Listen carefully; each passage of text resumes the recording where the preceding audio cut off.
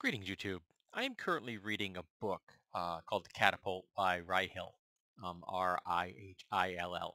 And it's fascinating if it does occasionally get a little deep in the weeds when it comes to throwing a hell of a lot of Greek names at you in rapid succession. They kind of like just buzz past me after a certain point. I've never been able to wrap my head around a lot of the Greek pronunciations. Um, and he's starting with the Greek era, and I believe he covers 1,000 years of catapult history. I'm not positive. I'm about a third of the way through the book. Um, and he was talking about how the term catapult at one time was far more generic than we would consider to be a catapult as our modern visions of what a catapult is. You say catapult, a lot of people will think trebuchet, which is probably the most advanced version of a single armed catapult ever created. Um, Great deal of repeatability, so long as your missiles are roughly the same weight.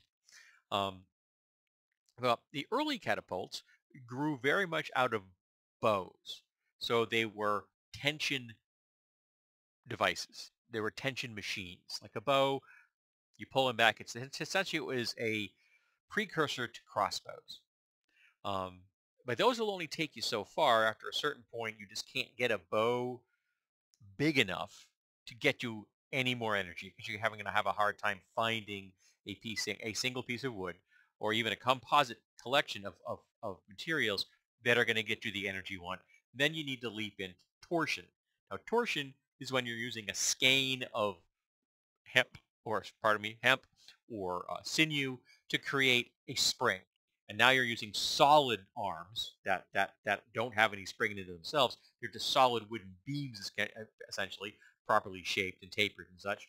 And when they go and they're being pulled back against the torsion, on the skeins of uh, hemp or sinew, and then they snap forward.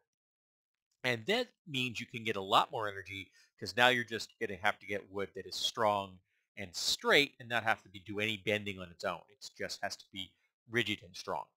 Um, but a lot of them were being described as things that would have been used by people. So they were very much, at least the research, and I trust this dude, um, that they were being used not necessarily in the field like this, but maybe on a wall, uh, potentially things like that. And they would be casting both sharps, which is how he refers to uh, darts and arrows and larger projectiles that, could be, we would see them as being in a javelin or even spear sized, or stones. In some cases, literally stones, and in others, of course, being lead bullets. And there's this wonderful picture he has in the book of a collection of sling bullets that had been found in a collapsed tower. So essentially you had this tower with all these munitions in it, the tower collapses, and so we had this wonderful snapshot of what was in that tower at that moment in the battle. And it was just like, was this array of 81 sling stones, exactly the same, because they'd all come out of the exact same mold. And to see industrialized munitions in the classical era just made me smile like a schoolboy. It is just so cool. Also, sometimes you'd find them with inscriptions on them cast into them of names of people who used it, uh, mottos, military units, and then of course soldiers being soldiers, you would occasionally see things that they would like say, "Eat this." Um, and the sling bullets, now they understood that spheres worked well, but a lot of sling bullets were football shaped because a football shape gives you a point on each end, which has a certain stabilization, as that's the reason footballs are shaped the way they are, and you get more of that energy coming into that point for impact, which does more damage when it lands. Now, the sling bullets that he's been looking at in the book, at least to the point, fell in the category of between 18 grams and 500 grams. That's a big range, okay? And some of the wounds as being described sound very much like bullet wounds. Literally, the descriptions they are giving and the treatments of the wound of having to get these bullets out of someone because they've penetrated the flesh and they've done massive amounts of contusion damage in such organs or muscle. and you're having to remove these bullets just like you would have to remove a bullet in the modern era. And his argument is that these bullets would have been fired from either tension or torsion man-portable uh, catapults. What we would perceive as being a version of a crossbow, um, because you could not generate the kinds of velocity required to make that kind of a wound with your classic David and Goliath style sling, which is a length of cord, a loop on one end for your finger, a pouch in the center for your missile, and then ending in a tassel because the tassel helped uh, dissipate the energy after you release, so that it's less likely to come snapping back and hit the person using it.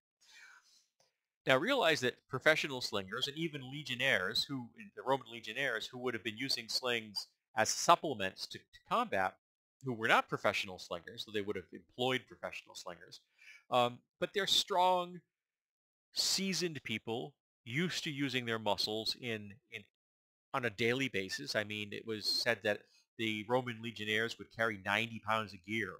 And even if you think of that as like a medium load in like a D&D concept, that's still something with like a 14 strength, which is 40% above average.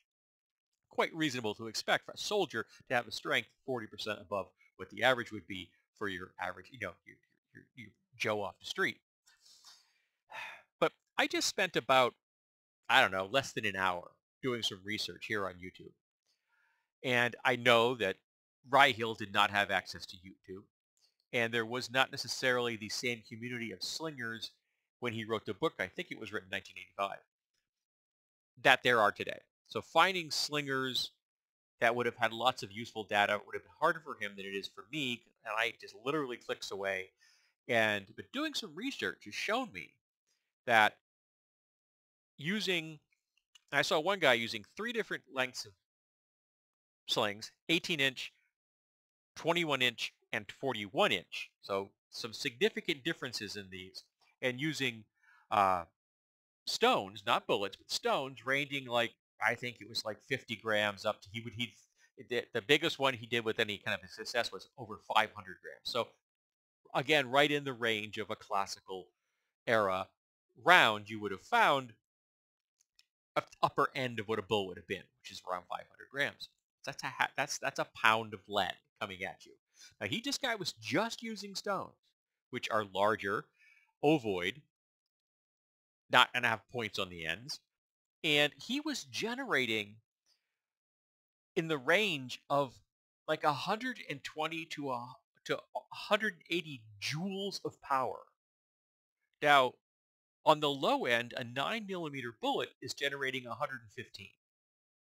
So with a sling and just stones on a beach, he was generating the same amounts of energy as you will from a 9mm round. Now, admittedly, on the low end of a 9mm round, 9mm rounds can go far higher than that, because you can really get some, hot loads for a firearm.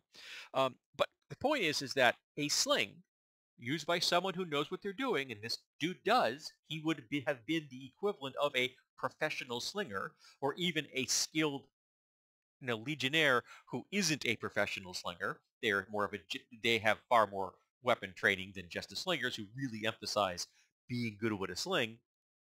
Um, he's generating the same levels of joules as a 9mm round. So I'm looking at this going, I got to disagree with Ryehill. Yes, you could do this. Now, admittedly, to get a penetration, that's going to be a round on the small side, because you don't want to get down low as far as gram size, because you want that energy coming into smallest pieces possible, smallest surface area as possible, to penetrate the skin to get into the flesh and organs beneath. But even if you're not penetrating the body, if you're launching a 200-gram missile at 180 joules of impact, and I saw this guy doing hitting a 9-inch square target because it was this a span, and the span's about 9 inches. My span's about 9 inches. A 9-inch piece of paper at 50 meters. And I don't know about you, that's my head. And he hit that target with a lead bullet at that was going to be generating 150 to 180 joules of power. So even if it wasn't small enough to like pierce the skin, it still would have been enough to break bone, to crush skulls. You hit someone in the face, and if they have an open helmet or they have no helmet or at all, you're going to, at the minimum, take them out of the combat and quite possibly kill them with that single shot. And if you hit them somewhere else in the body, you're very likely going to break a bone. You hit someone in the arm like that, that arm doesn't work anymore. And now you've taken that person out of the battle, and now you have all the supplemental people who have to help that soldier. So you've actually done more damage to the enemy because now they're wasting more resources than just a dead guy. In addition, there's the morale impact. After the battle, dead people, they can inspire people to go to war, but you see guys who now have lost limbs or missing eyes or a piece of their skull is gone and now they spend the rest of their life drooling. That's going to have a negative impact on the morale of the army now, isn't it? So the live victims could be, from a propaganda point of view, more valuable to an enemy than a dead soldier. But it's weird because Rihel goes into such degrees of detail and research that to miss the fact that there were people living at the time he wrote the book and alive now today, able to produce energy levels that would have done exactly what he said was only be able to be done with a torsion or a tension catapult, but you can do it with a decently crafted sling in the hands of someone who knows what they're doing. And a sling is much easier to carry around. It's super cheap to make. You can use just rocks if you get in a pinch. And of course, it's better if you're using lead missiles because dense, small, uniform.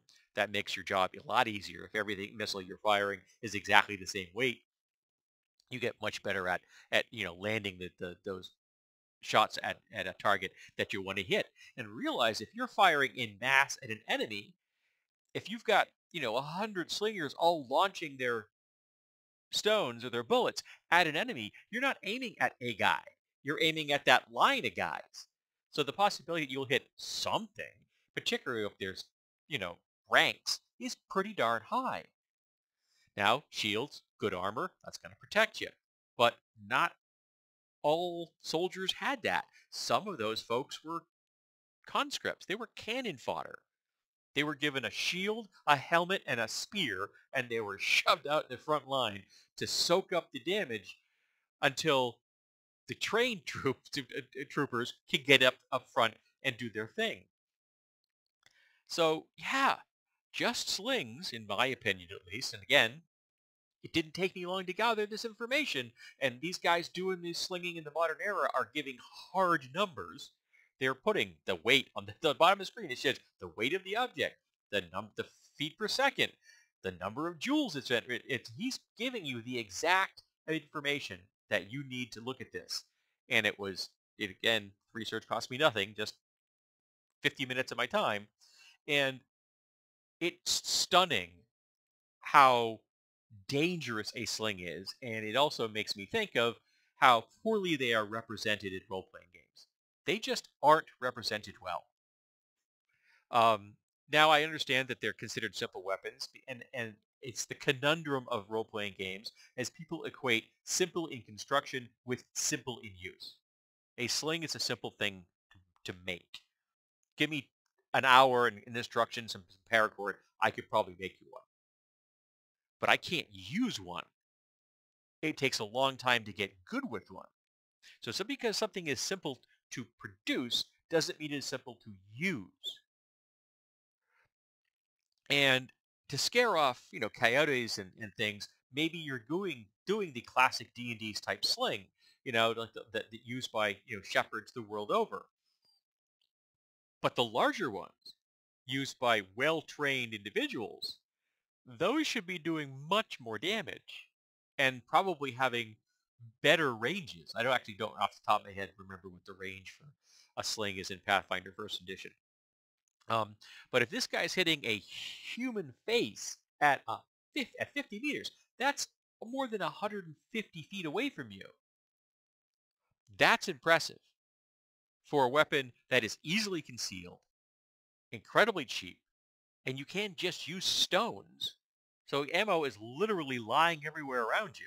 Admittedly, bullets do better, um, because again, smaller, denser, uniform makes it easier to train. Uh, yeah, just frigging fascinating for me.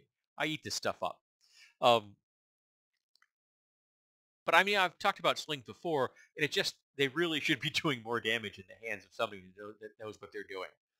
Uh, So I mean, I've kind of always house ruled that if you have a sling as a simple weapon, fine. But if you have any kind of martial training, it goes up one die because you know how to use a weapon better than someone that's just picked it up as a hobby or picked it up because they were conscripted into a militia or something. They're not professionals. They're just using this as a last ditch effort.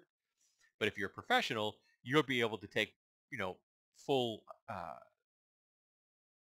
full advantage of what a sling can do. But even that, even bumping it up, which I think goes from like a D4 to a D6, just doesn't seem to really reflect how much damage this thing is doing. Because you're doing as much damage as your arrow or a crossbow bolt.